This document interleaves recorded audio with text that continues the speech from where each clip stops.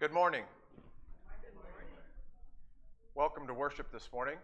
Grateful that God's given us the privilege to gather together in His house here at Good Shepherd. Thankful that in the midst of our lives, no matter what's transpired this past week or what is in front of you next week, that the very God of the universe that has created you and created everything that we see, that God has promised to be with you in those circumstances. So we're thankful for that.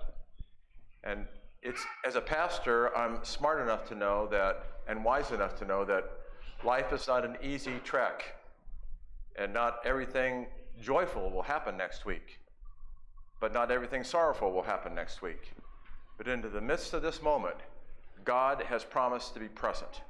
Worship is about our connecting with that God in a conversation of worship. So we're thankful for that this morning. This will give you a hint as far as where we're going to be in worship today. And I want to let you know I was in the parking lot over near the 24-Hour Fitness and the Hampton Inn on the west side, where there's a Food Lion or Food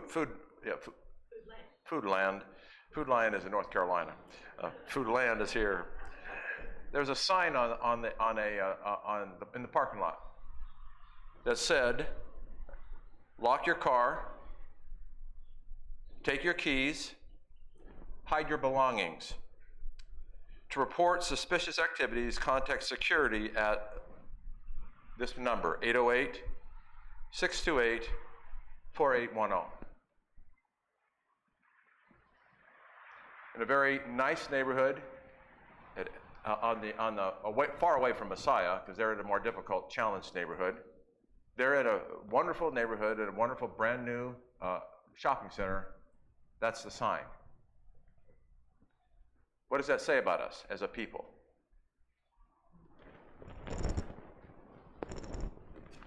Today, I have the chance to be able to bring to you the first of 7 sermons and a service that's going to be focused around the 10 Commandments. And in the next 7 weeks, each week is going to be a proclamation of the hope of Jesus in the midst of the heart of the catechism. I can, because I'm an old man and I'm wise, I can preach Jesus right through the very teeth of the catechism, because that's how Martin Luther wrote it. He wrote it so that we would see Christ in the middle of our catechism. It's not just a boring man-made document. We're going to speak about Jesus and the hope of the catechism and the heart of Jesus we're going to be able to discover and to find. The reason is that I wanted to put together a sermon series on the catechism for a number of years now, and I'm going to do it because the folks over at Messiah, the majority of them have not been through an adult confirmation class. And so during sermons, you're going to hear a review of that wonderful thing called the catechism. But it's not going to be boring. It's not going to be, we have to do this. This is not going to be a class. It is going to be worship. And each one of those parts of the catechism will give to you a picture of Jesus. You will notice in your newsletter when you receive it, if anybody received it online or have seen it in hard copy, there is a woman that used to worship here named Eva Hubbard. And she has, I asked her if she would just give me a beginning point of learning maybe a Hawaiian word that would be associated with each one of the 6 chief parts. It's not a final statement. It's not all that you need to, it's maybe not even really close on the dartboard in terms of getting it completely understood. But I'm grateful that she put this together for us. And so whenever you see this newsletter, and you'll see a Hawaiian word that will describe each one of the 6 chief parts. And it's good for us to be able to think about that. So we begin worship today with the singing of our first 2 songs, and we'll stand as we do that. Be the Center and I Surrender All. Please rise.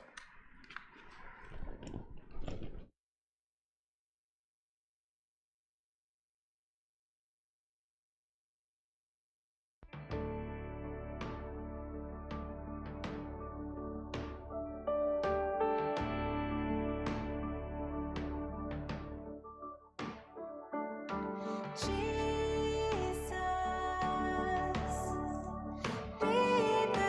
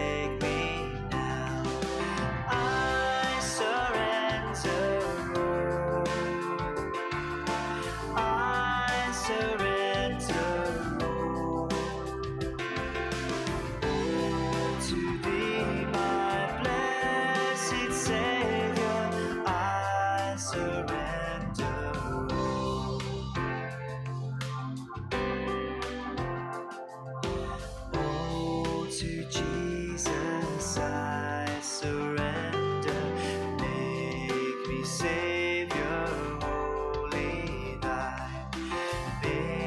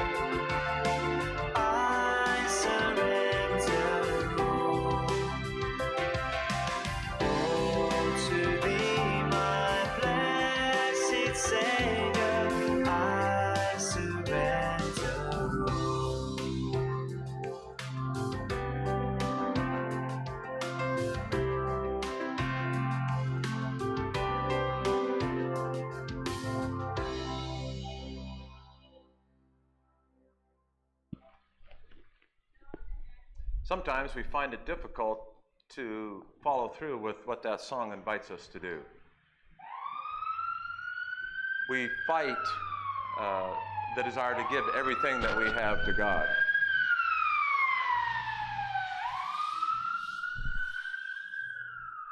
I think in honesty, we probably say we can't do that.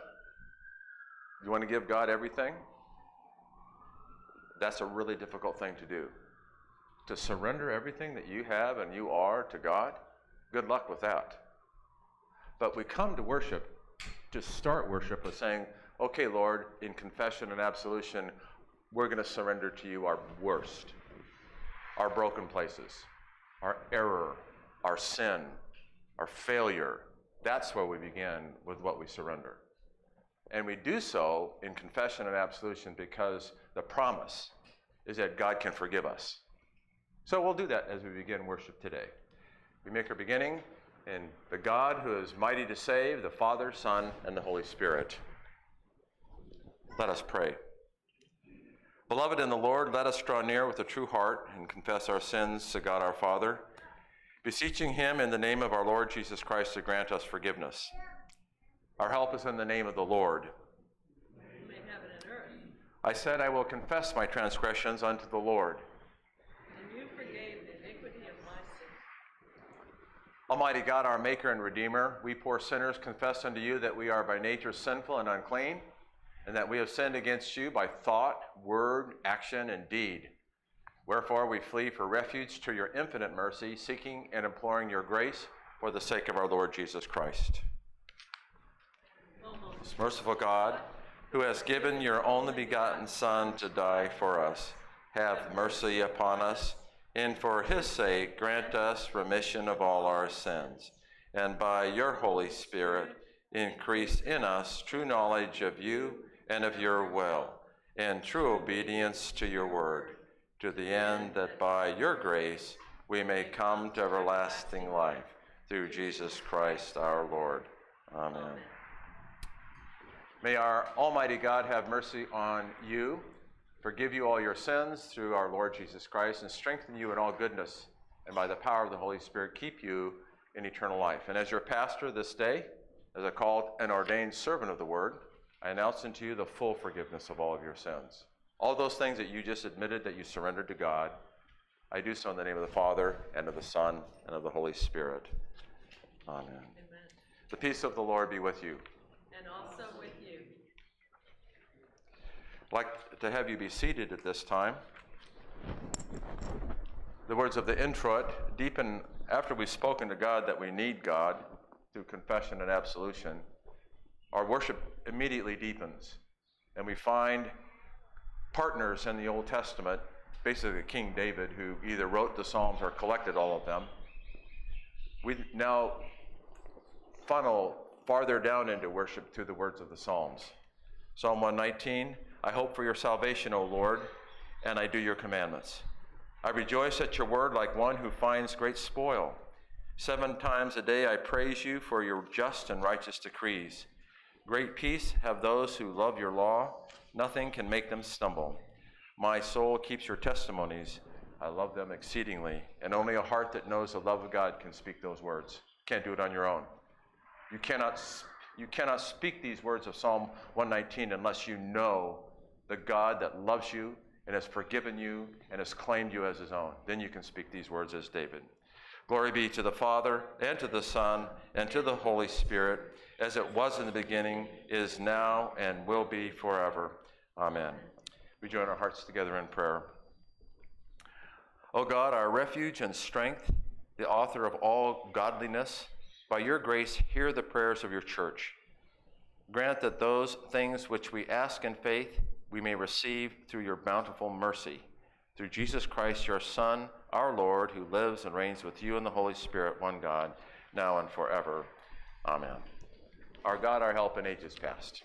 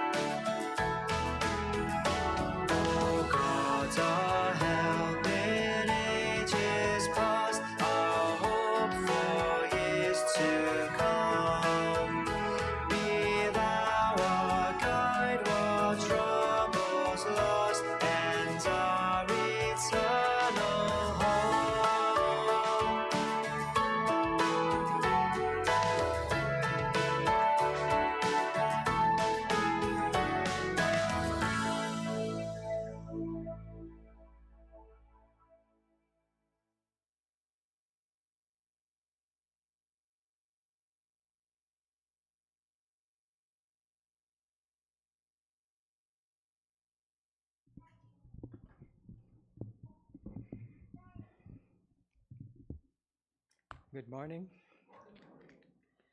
Our first reading is from Exodus chapter 20, starting at verse 1.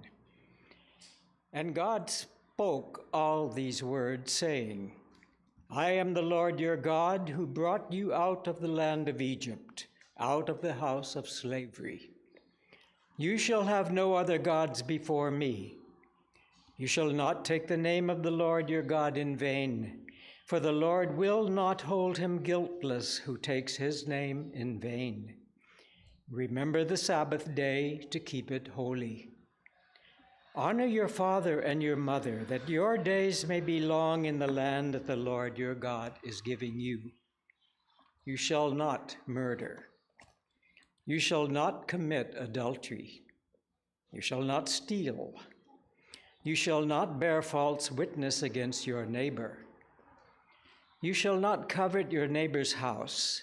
You shall not covet your neighbor's wife, or his male servant, or his female servant, or his ox, or his donkey, or anything that is your neighbor's. This is the word of the Lord. Thanks be to God. Our second reading is from 2 Timothy, chapter 1, starting with verse 1. Paul, an apostle of Christ Jesus, by the will of God, according to the promise of the life that is in Christ Jesus, to Timothy, my beloved child, grace, mercy, and peace from God the Father and Christ Jesus our Lord. I thank God whom I serve, as did my ancestors, with a clear conscience, as I remember you constantly in my prayers night and day. As I remember your tears, I long to see you, that I may be filled with joy.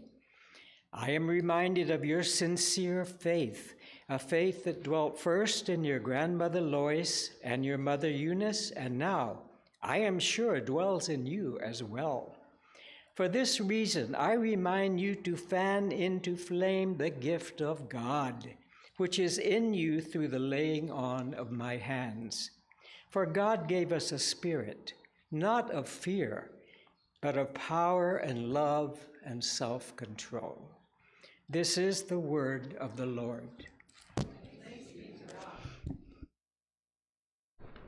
Thank you.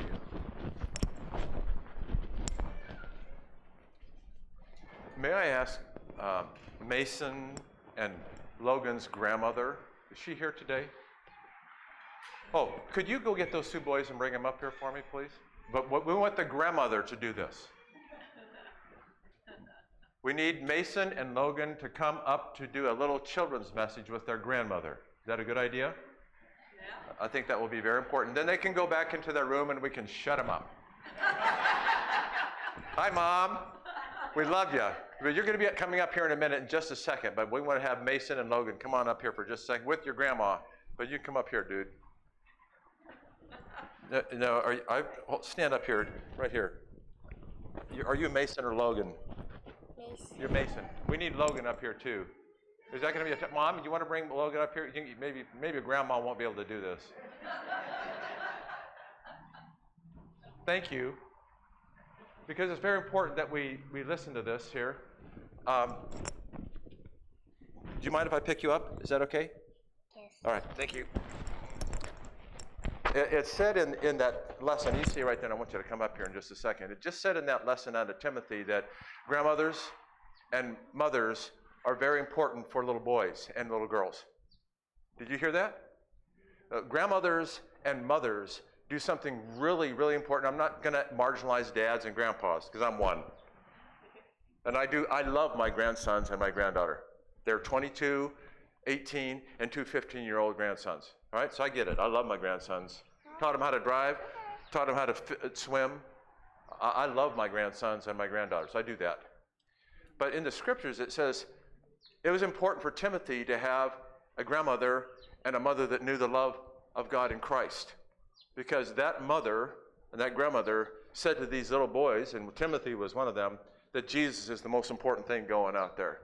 And you want to come up here for just a second. I want you to walk up here and just, this place right here is the baptismal font. I think these two boys are baptized, right? These boys were claimed by God here because of family, moms and dads and grandmas and grandpas, and you as a family of the church. Right here is where Mason and Logan were connected to the death and resurrection of Jesus. That means everything to these boys. That world out there is going to want to consume these boys.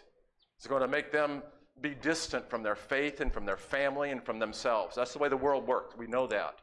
But because of what you've done, you said the first thing before the Old Testament is the Ten Commandments. Starts with verse 3. Verse 2 says God saved us, brought us out of slavery, set us free. And so remember that these boys here have been set free because of the love of God in Christ. And I love these boys. I was one about this age, and I was about this way right here. This guy here, I love this guy because he reminds me of... I got it. How you do with that? You okay with that? Does the blood pressure go up a little bit? Yeah, I got it. We got you.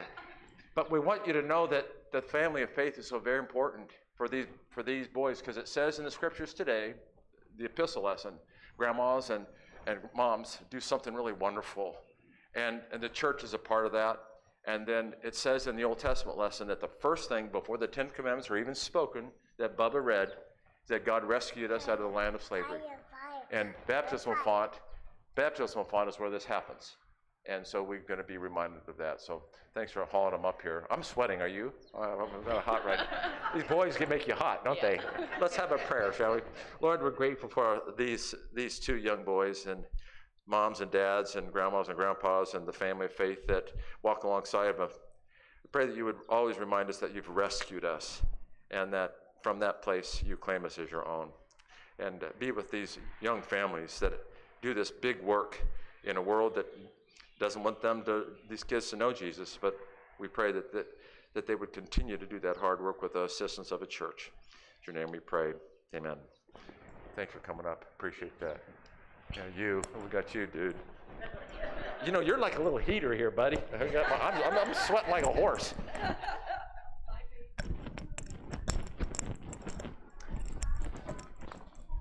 there we go. I don't know. Older I get, the more teary-eyed I get. You know, maybe that's just what happens in life, but it's all right. I was more this whenever I was a young man, and I'm getting more those old boys. So there's something special about that, right? Yes. I'm not crazy, correct? I mean, it's like, and we have a big work to do with our moms and dads and little kids. We need to continue to do that work. Let's rise for the reading of the gospel lesson.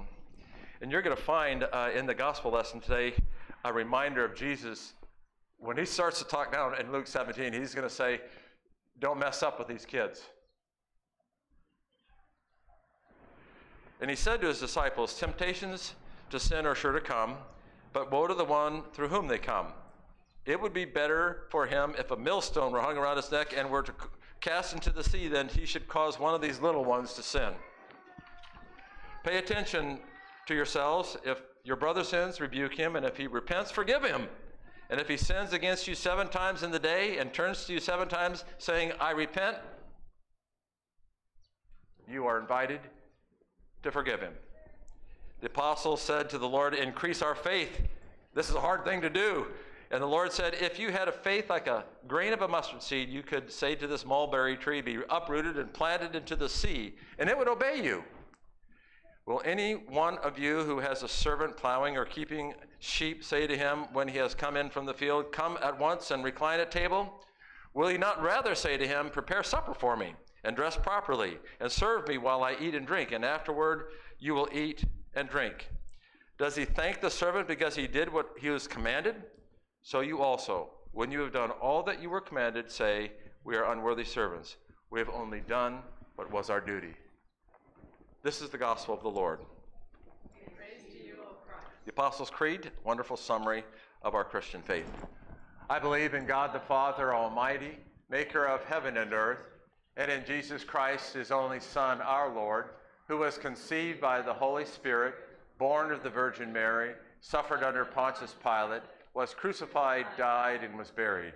He descended into hell, and the 3rd day he rose again from the dead. He ascended into heaven and sits at the right hand of God the Father Almighty. From thence he will come to judge the living and the dead. I believe in the Holy Spirit, the holy Christian church, the communion of saints, the forgiveness of sins, the resurrection of the body, and the life everlasting. Amen. Please be seated.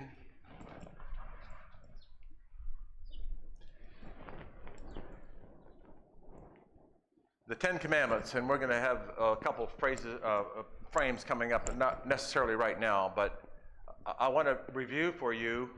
Most of us start the 10 Commandments with verse 3. Exodus chapter 20, verse 3 says, you will have no other gods. Right? That's how it starts. But I have always asked myself, and I continue to ask myself, where did Exodus 20, verses 1 and 2 go? Have you ever asked that question? When you talk about the 10 Commandments and the Catechism, we always start the 10 Commandments with verse 3 of chapter 20 of Exodus. Now the question is, where in the world did verse 1 and 2 go? Now, I want to talk with you about that as we start a reminder of what these beautiful things called the 10 Commandments, what they're all about.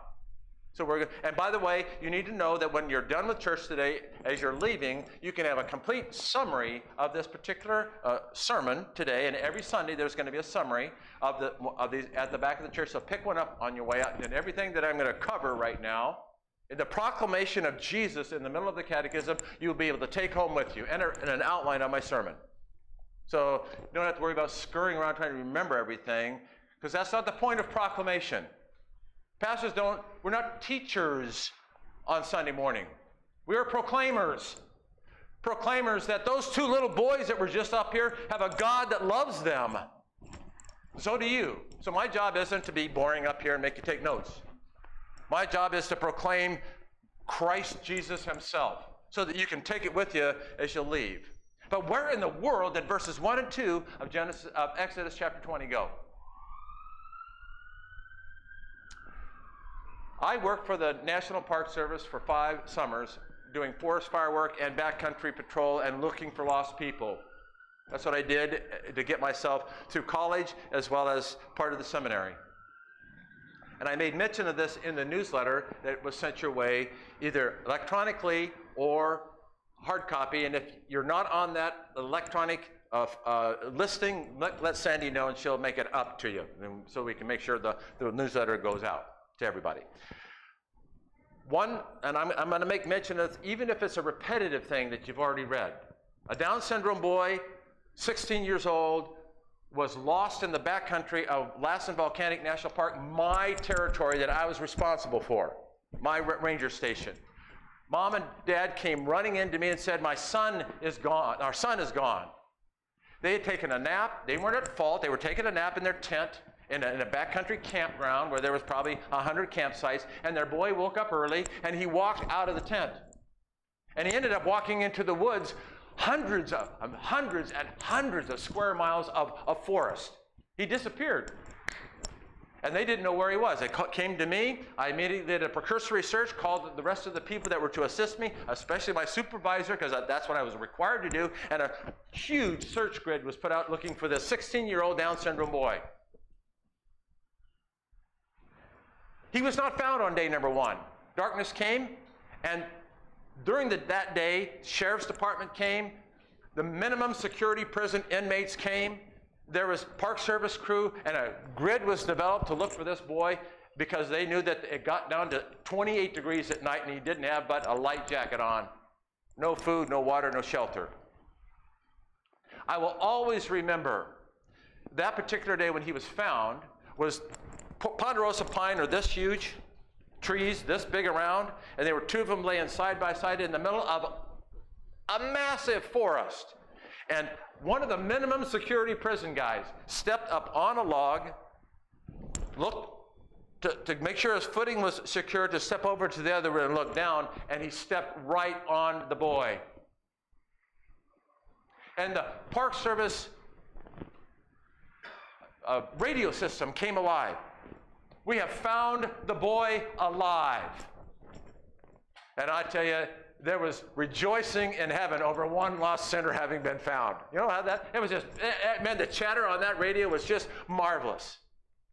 But that boy was found, life-flighted to a local hospital, was treated for exposure, dehydration, some cuts and bruises, and he was well within a week.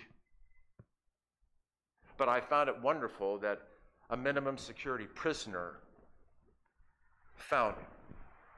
Someone who was incarcerated stepped on this young boy and pulled him out from his certain death if he would not have stepped on that exact place in that massive forest looking for that boy. Jesus was a prisoner whenever he died for us and gave his life for us on Calvary's cross. He was the one that, he was stepped on for our well-being. And Jesus, it says, his heel was bruised as he crushed the head of Satan. There, Jesus rescues us and pulls us from our certain death to safety. Exodus chapter 20, verses 1 and 2 says this: God rescued hundreds of thousands of people from 430 years of slavery and pulled them into a new place of living. And that's the kind of God that then says, why do you want any other gods? Do you remember this? It says, before the 10 Commandments were even spoken, Moses, under the guidance of the Holy Spirit, says, hundreds and hundreds of thousands of people were pulled from 430 years of slavery and set free by the mercy of God.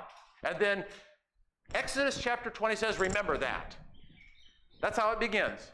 And then things like, you don't want to have any other gods. You don't want to take the name of the Lord your God in vain. You're going to remember the Sabbath day to keep it holy. You're going to honor your father and mother. Don't murder, steal, kill. Don't commit adultery. Don't lie about your neighbor. Don't covet, don't covet, don't covet, don't covet, don't covet.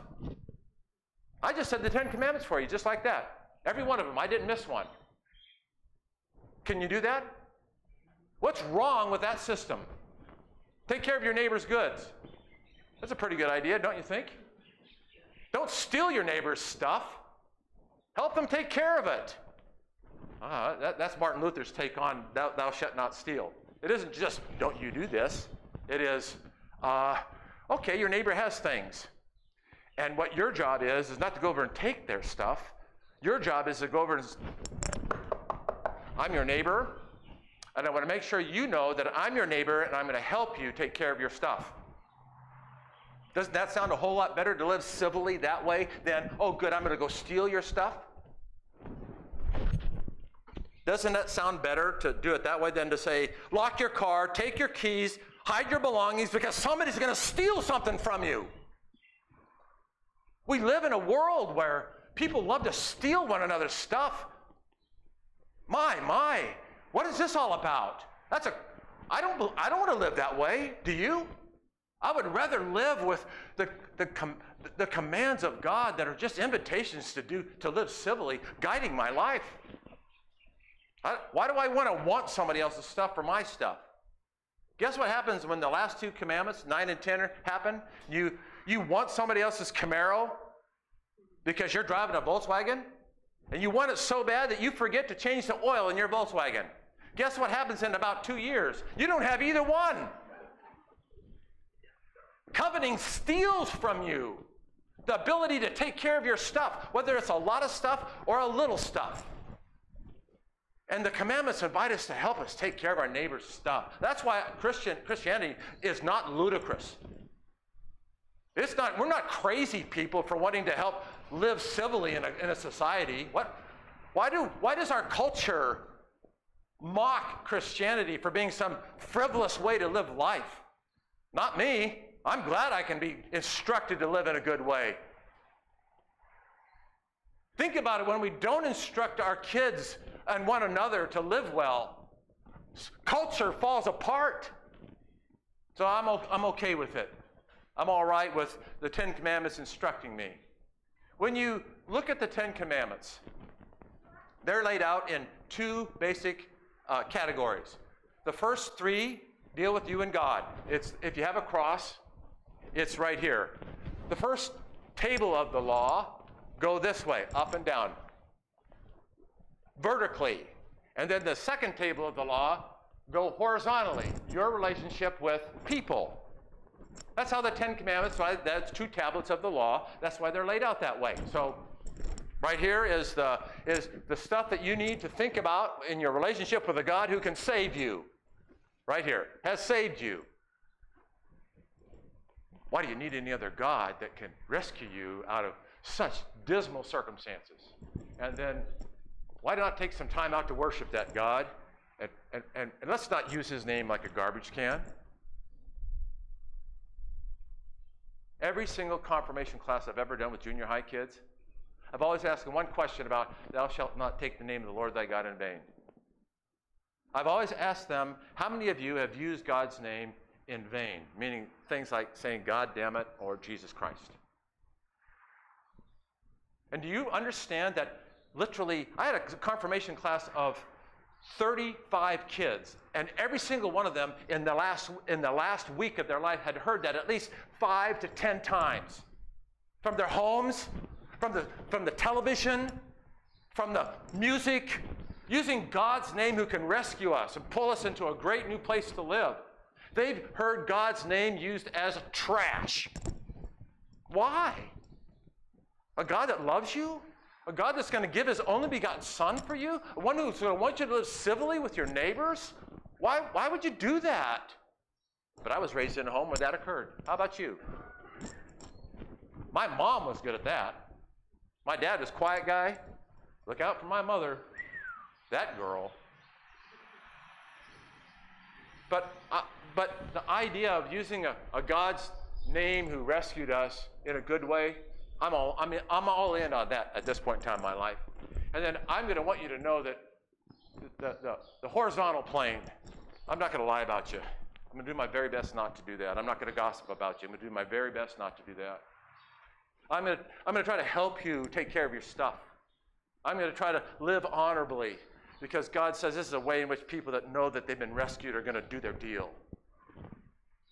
People that know that they've been rescued from that death point, right between two logs stuck. That God has rescued you and I, forgiven us of our sins, given us life now and life eternally, given us a new way to live in this life. I'm gonna try to say those commandments can help me learn. The commandments are interesting in that they kind of put a mirror on our lives, right? All you have to do is read the commandments, and one thing you're going to know, you don't measure up to them. Martin Luther says that the commandments are a mirror to us.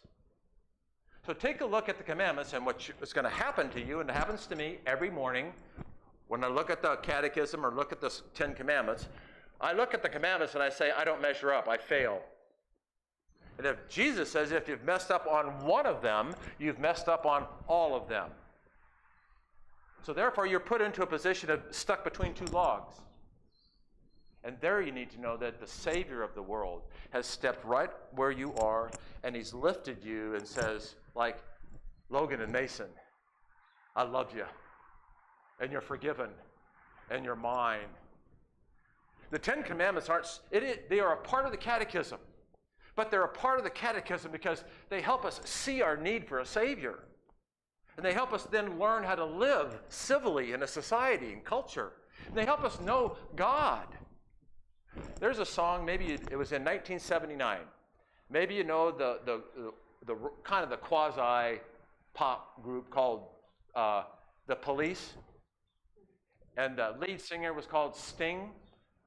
And they sang a song called Message in a Bottle. Remember that? Remember that song?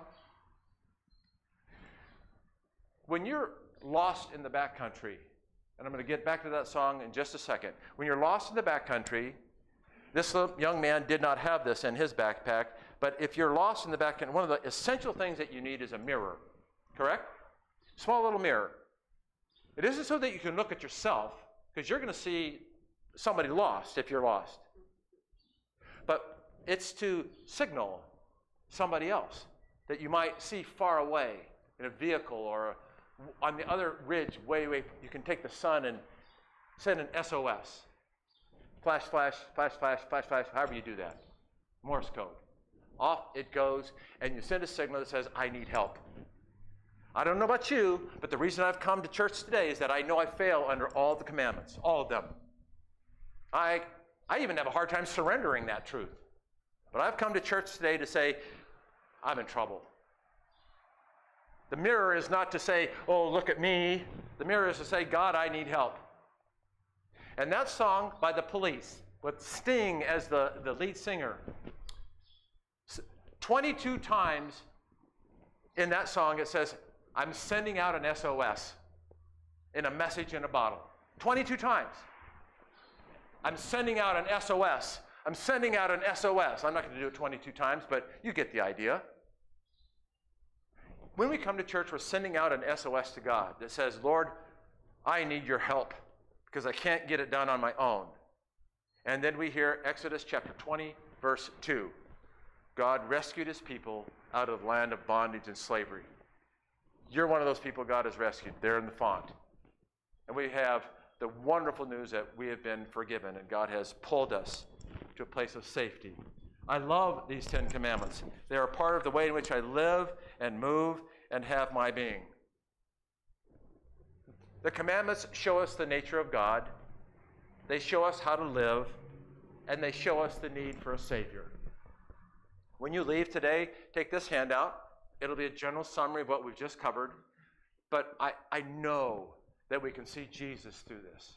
For on this cross, where we might have failed all of the vertical and all the horizontal, the 2 tablets of the law, Jesus hung, giving his life for our brokenness. And then when he was taken off that cross dead, he was laid in a tomb because he died because of our failure in front of the 10 commandments. And then 3 days later, he stepped free. And he said one thing, I'm God, and I love you, and you can't be taken from me. Amen.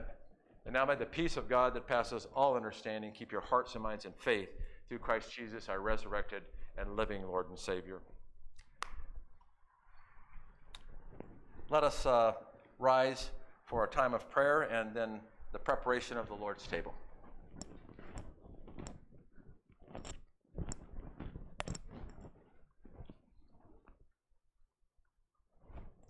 Lord God, Heavenly Father, we are so very grateful that you've given to us the privilege of joining us here in worship today.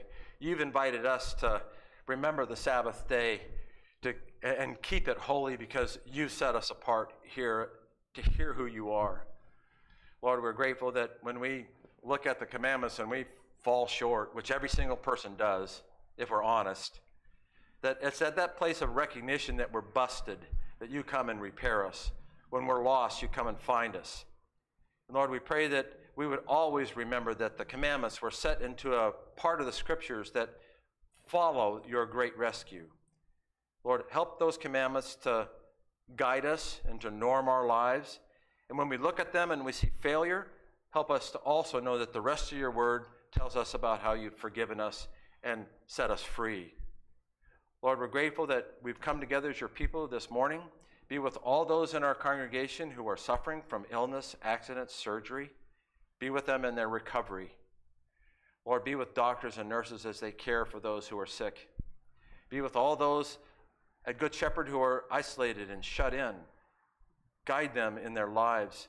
Help them to know in a quiet way through the visitation of a friend or a family member that knows your love, to know that they find your presence in the middle of their isolation. Lord, be with this congregation at Good Shepherd. Help the folks that are distant from Good Shepherd find their way back. And Lord, we pray that you would surprise us with the new people that are going to be a part of this congregation in the future. Help us to be ready for those people. We're so very grateful for the Loises and the Eunices that are present, the moms and the dads and the congregation that make it possible for little kids to know your great love. Lord, we can speak these words from our lips, as well as those that we offer silently in our hearts, knowing you hear them because of Jesus.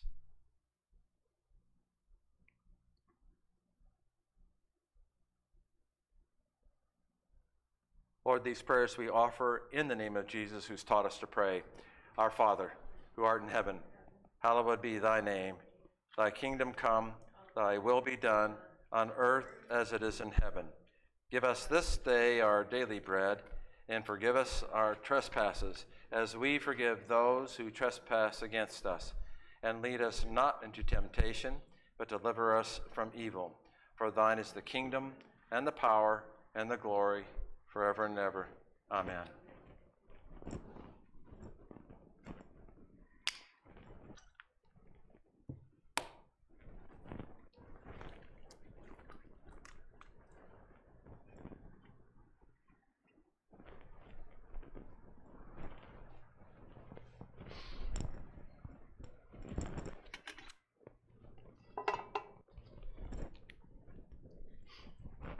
As I prepare the Lord's table for reception of Holy Communion, this morning when we come for communion, I'm going to ask that you would come continuously.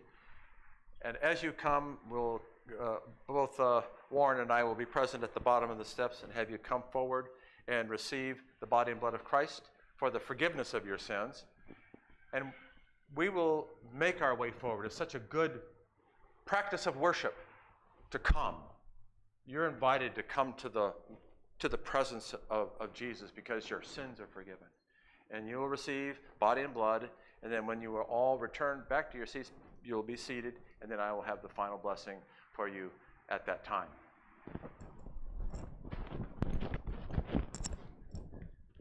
Let us pray. Blessed are you, Lord of heaven and earth, for you have had mercy on those whom you created, and sent your only begotten Son into our flesh to bear our sin and be our Savior. With repentant joy, we receive the salvation accomplished for us by the all-availing sacrifice of Jesus' body and his blood on the cross. Our Lord Jesus Christ, on the very night when he was betrayed, he took bread. When he had broken that bread and given thanks, he gave that bread to his disciples, to his followers, and he said these words, "Take and eat. This is my body, which has been given for you for the full forgiveness of all of your sins." In the same manner also, Jesus took the cup. When he had supped and given thanks, he gave that cup to his disciples, to his followers, and he said these words, "Take and drink. This cup is the New Testament shed for you for the full forgiveness of all of your sins. This do as oft as you drink it in remembrance of me." The peace of the Lord be with you always. Please be seated.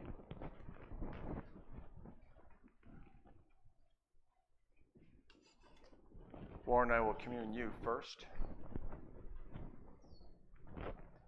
Take and eat the very body of Christ given for you for the full forgiveness of all your sins. The blood of Christ shed for you for the remission of all your sins. Come to the Lord's table.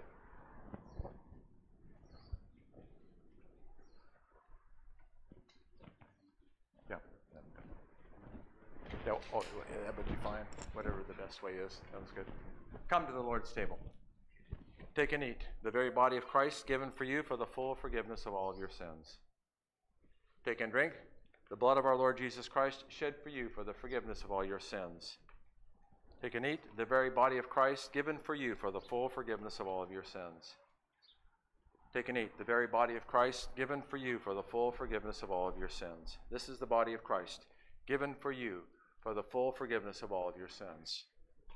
Take and eat the very body of Christ given for you for the full forgiveness of all of your sins. Take and eat the very body of Christ given for you for the full forgiveness of all of your sins. Take and eat the very body of Christ given for you for the full forgiveness of all of your sins. Take and eat the very body of Christ given for you for the full forgiveness of all your sins.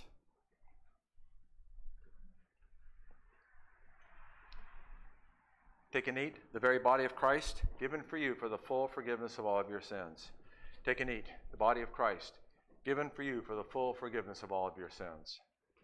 Take and eat the body of Christ given for you for the full forgiveness of all of your sins. Take and eat the very body of Christ given for you for the full forgiveness of all of your sins. Take and eat the very body of Christ given for you for the full forgiveness of all of your sins. This is the body of Christ given for you for the forgiveness of all your sins. Take and eat the very body of Christ given for you for the forgiveness of all your sins. Take and eat the very body of Christ given for you for the full forgiveness of all of your sins. Take and eat the body of Christ given for you for the full forgiveness of all of your sins.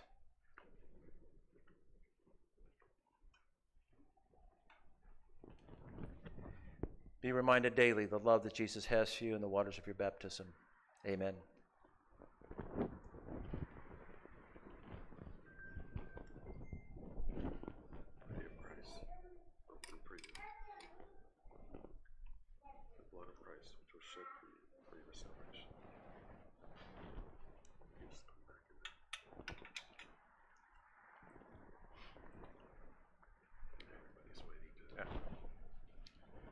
Is there anybody else that needs communion at this time? Oh, take and eat the body of Christ given for you.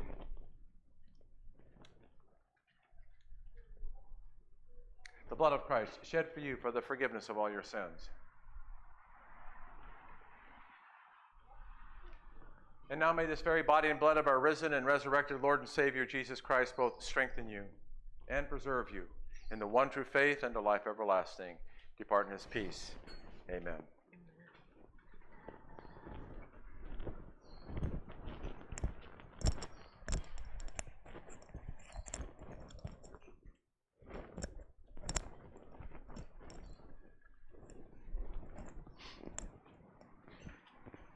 Please rise.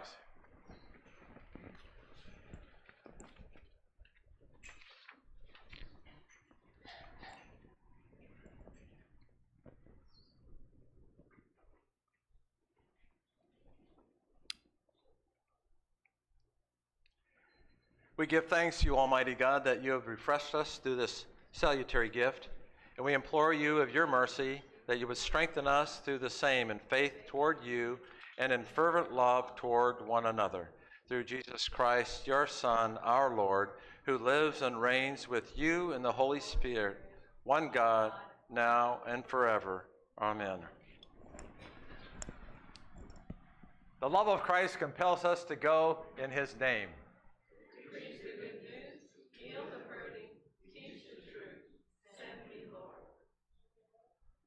Benediction found in the 6th chapter of the book of Numbers. The Lord bless you and keep you. The Lord make his face to shine upon you and to be gracious unto you. The Lord lift upon you his countenance, his presence, and give you this day his eternal peace. Amen. Please be seated. This time, I have been reminded that there has been a couple birthdays at church. So I know that I think Randy's birthday was, when was your birthday, Randy? Today? Oh, and Marlis' birthday was, when was that? Last week. There's got to be a birthday song right now. Happy birthday to you.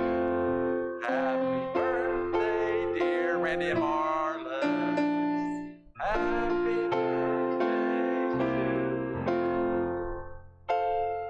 God bless you. We'll look forward to seeing you as the week unfolds.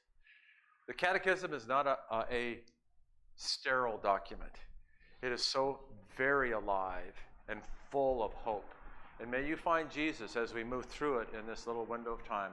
And if you have friends that you would like to be able to encounter the Catechism and see it, invite them to come with you.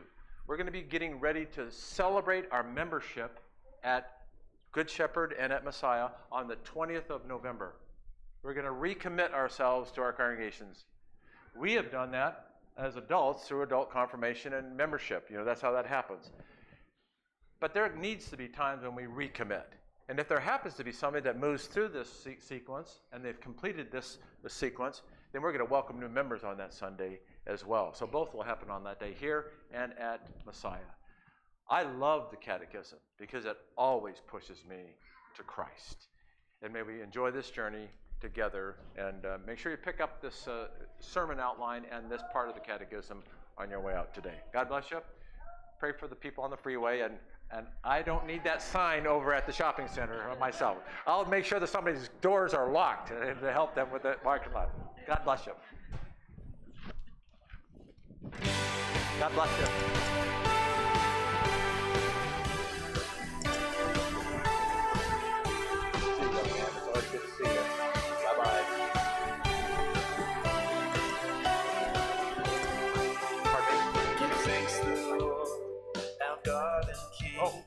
His love endures forever, for he is good, he is above all things. His love endures forever.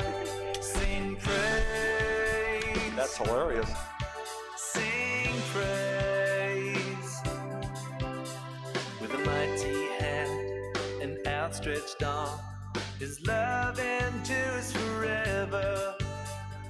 For the life that's been reborn, his love endures forever. Sing praise, sing praise, sing praise, sing praise. Forever God is faithful, forever God is strong, forever God is with us, forever. From the rising to the setting sun, his love endures forever. And by the grace of God we will carry on, his love endures forever. Sing praise, sing praise, sing praise, sing praise. Forever God is faithful, forever God is strong, forever God is with us, forever. Forever God is faithful, forever God is strong, forever God is with us, forever, forever.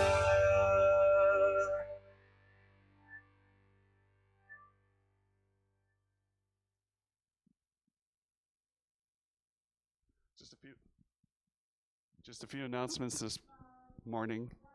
Are we on? Okay. Just a few announcements this morning. wow, we're in for a wild ride for the next 6 weeks.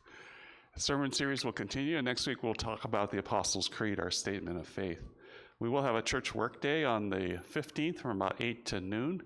So we'll put out more about what you need to bring, either some kind of tools or what the tasks will be. Join us for our fellowship on the lanai. We've got lots of goodies and lots of hot coffee. Have a great week.